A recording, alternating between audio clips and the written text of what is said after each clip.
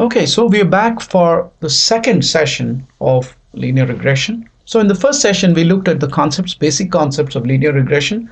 We really didn't go into any great depth. We just introduced the notion that what we are trying to do in linear regression is to find the best line. We didn't even talk about how exactly to get the best line. We left that to statistical packages. I'm hoping that the hands-on activity that you performed must have helped you to understand the concept a little bit more clearly than it was possible during the lecture. So now I think we are in a position to take this concept further to understand this a little more deeply. Just to recap, in the last exercise, in the hands-on exercise, we had a file in which we had the SAT scores, average SAT scores of some school districts, and we had some information about the various school districts. And for every school district, one of the variables we had available to us was the expense, that the amount of money that the school district was spending for primary and secondary education within the school district. And what we found is that there's a sort of a negative relationship between expense and the median or average SAT score in the school district, which we would not have expected, but that's where it is. And by looking at the scatter plot, we see that this negative trend is not very strong because there are lots of points which are far away from the regression line. But we see that there's a general trend in this negative direction. Okay, so we performed a linear regression. We identified the linear regression model. We also looked at a measure of the deviation of the points from the model. So we looked at all of these things. We learned how to actually build this chart, to do the scatter plot, and also to put in the least squares line on this scatter plot. We did all of this in the last hands-on activity. Now what I want to do is to take this a little bit further and talk about a quantitative measure of the quality of our regression and talk about all of these various errors that we are seeing on this scatter plot. We need to get a handle on that to condense all of that into a few numbers that we can look at and examine. And then we want to extend this idea to multiple linear regression. By multiple linear regression is what we are saying is we want to include other variables also into the picture. Here we have predicted the SAT scores based on just one single variable, which we of course know from the outset is very unrealistic, because the SAT score of a school district is affected by so many different variables, right? But for introduction, we just used one variable. In this exercise or in this lecture, we look at multiple linear regression, and the hands-on activity will go much deeper into the concepts. Okay, so this is just a recap. This is the model that we looked at in the last lecture. We've got a number of rooms and the prices of the homes, and we plotted this least squares line connecting the two things. And we also saw that once you plot a least squares line, you've got the errors between that is the distance between the actual points, between the actual values and the predicted values. The predicted values are the values on the line, and the actual values are by the way they fall. There is a difference, and the difference is an indication of the distance. It is called the residual in regression. Okay, so looking at the regression output from the last time, so we see this regression equation, and what it's telling us, this is really the regression coefficients. The beta 0 is this 34.671, beta 1 is 9.102, and you multiply that by the number of rooms and you get the price or the median value of the homes. Median value is the name of that variable within the file. I just call it price for discussion.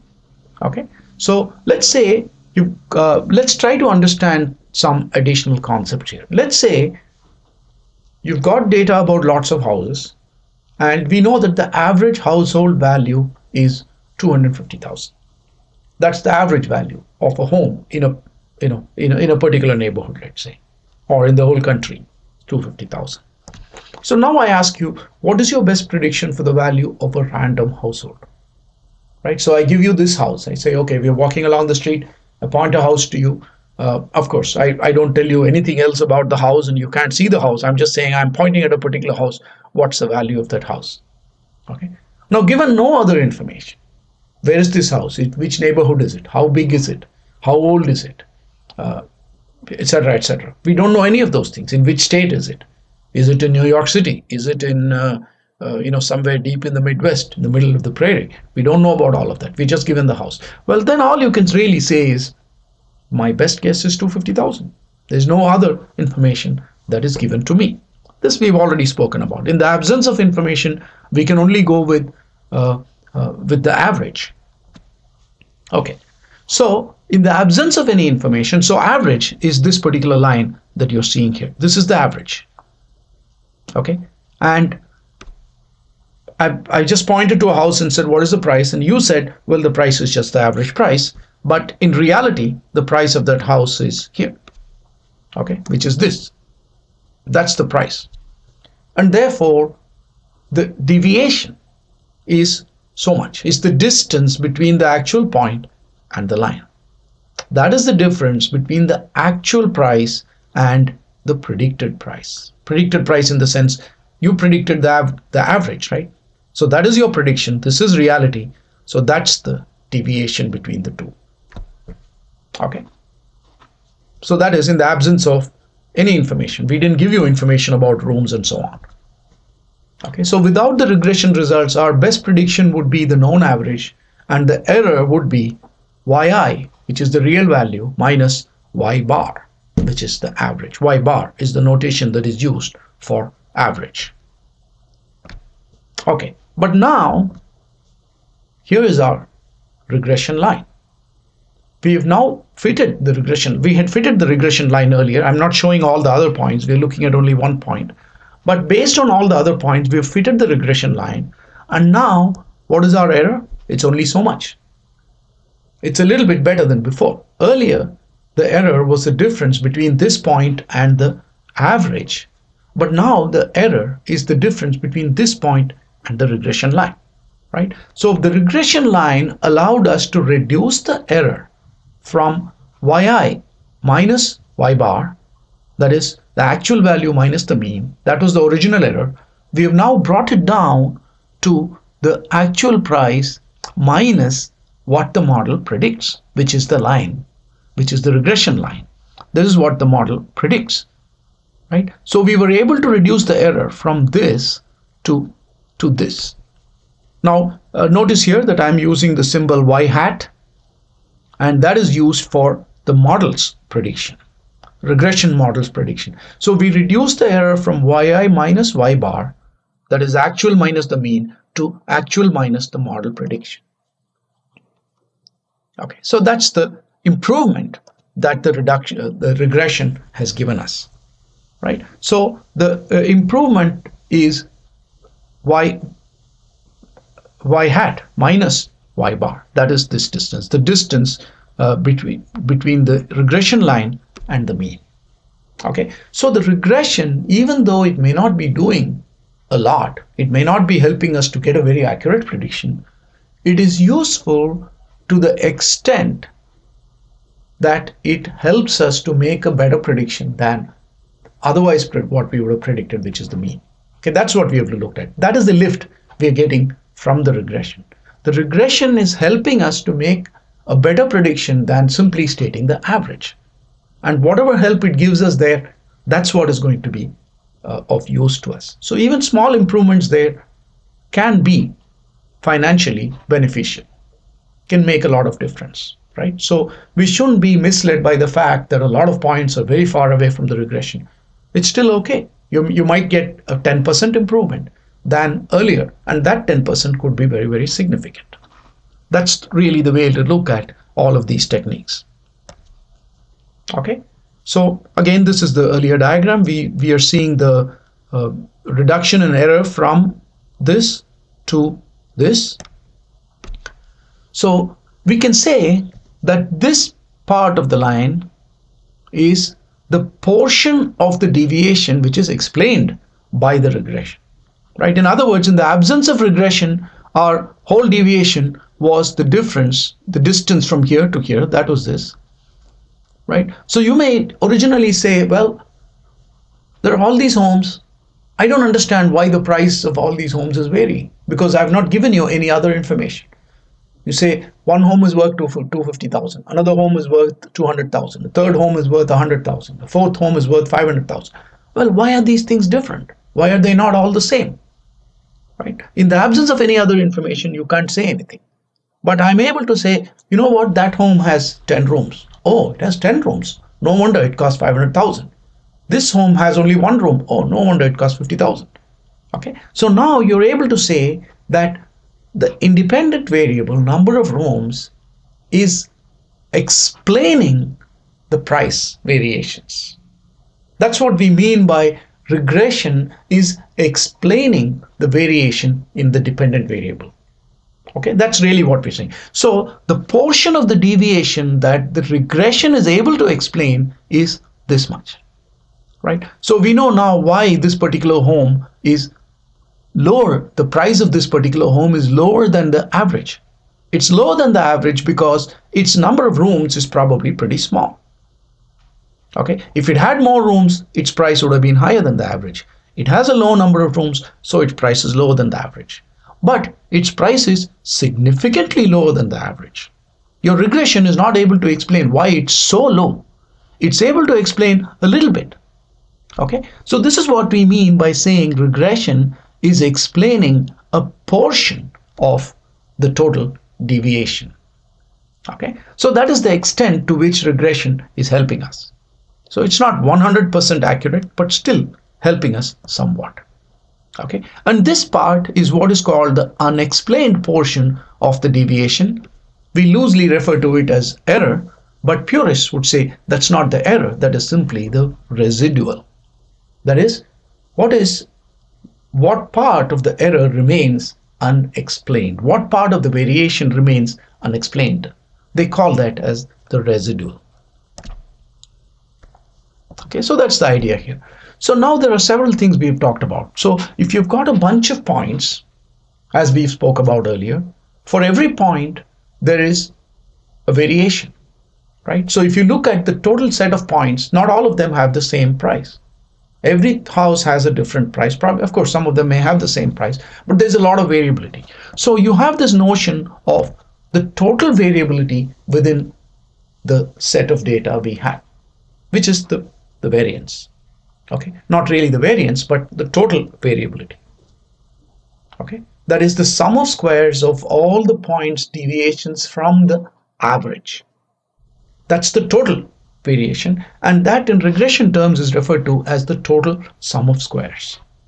But notice that you're taking the deviations from the average, right? So at this point you've not fitted any model, nothing. You just have all the points and you're saying, oh, this is the amount of variation there is across the points from the mean. Okay, so now we are able to say variation which is accounted for by the regression or by the independent variable, and that is what is called sum of squares regression, which is the difference from the predicted value from the mean. That's what we saw. The distance between the predicted value and the mean is what we are able to say is explained by the regression, right? So let's just quickly scoot back to the previous slide. That is this part. This is the part which is the difference between the predicted value and the average. This is the part that the regression is able to explain. That's what we are looking at. And that is what is called as the sum of squares regression, SSR. And finally, there is the unaccounted portion of the variation, which is the difference between the actual value and the predicted value. And that is what is called sum of squared errors, or SSE. Okay, so these are three terms that are used in regression for discussing the variability in the dependent variable. And of course, you know, from the diagram itself, you can figure out that TSS is nothing but the sum of SSR and SSE, right? So this is the total variability. This is the variability that regression explains. This is the variability that the regression is unable to explain. So you add up these two, you'll get that. That's the total variability. And if you take a look at the proportion of variation explained by the regression, which is sum of squared regression divided by total sum of squares, that is what people refer to as the R square coefficient, R square of the regression. That's a measure of what proportion of total variation the regression explains, right? So TSS is all of this variability in the data. That is, we are saying we've got a bunch of homes and the prices are all over the place. Well, the prices are all over the place because all these homes have different numbers of rooms, and therefore prices vary. And that is the explanation that regression provides. But of course, regression is not able to explain all of the differences. There are some homes which have lots of rooms, but the price is still low. There are some homes which have very few rooms, price is still high. The regression is unable to explain that, right? So that's the unexplained portion of the regression. So this figure, SSR divided by TSS, is what is called the coefficient of determination, or it's called as R square. In the case of simple linear regression, R square is simply the correlation coefficient. But in the case of multiple linear regression, this is referred to as the coefficient of determination, or multiple R square. That's a good measure of how good the regression really is. Okay, so this is really the point. Okay, so now we've got the sum of squared errors. Okay, that is the difference between the actual value and what the model predicts. Okay, the residuals. So we've taken each residual. For each point, we have taken the actual value minus the actual value minus the predicted value. We have squared it. We squared it because we want to get rid of the negative sign, if any. We add it all up. Okay, that's a measure of the total amount of unexplained error that is still sitting out there. Okay, but this is the total. It's a total taken across n different points. So now we may say, if we divide it by n, we should get an estimate of the squared error per point, right? Let's say we've got 200 households. For every household, we took the difference between its price and the actual price, between its price and the predicted price by the model, squared it and added it all up, right? So we've got the total error across 200 households. We want to get an idea of what is the error per household. Okay, the squared error per household is of course going to be this total value divided by n, which is the number of households. Okay, but of course this is still the squared error. Okay, squared error per item. So to get an idea of what the actual error is, we take the square root of that. Okay, so we take the square root of that, which is the sum of squared errors divided by n, which is the squared error per item. Take the square root of that, and that gives us an idea of what is the error per item without any squares and all that. We squared initially to get rid of the sign. Now that we've got rid of the sign, we're bringing it down back to one value. Okay, so this value is what is called as the root mean square error. Okay, that is, we took the mean squared errors and took the square root of it. So it's called the root mean squared error. Okay, so RMS is a good measure of the performance